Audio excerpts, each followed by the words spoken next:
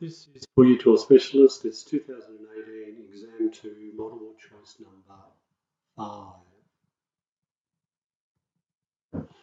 Okay, let Z be A plus BI, where A and B are both real numbers and can't be 0. So what does Z plus Z on 1 on Z equal if it's only real? So the imaginary component doesn't exist. So A plus BI plus 1 on A plus BI, I'll times that by A minus BI over A minus BI.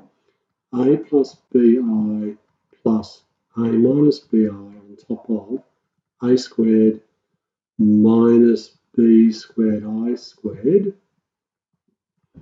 which is A plus BI plus A on top of A squared plus B squared minus BI on top of A squared plus B squared.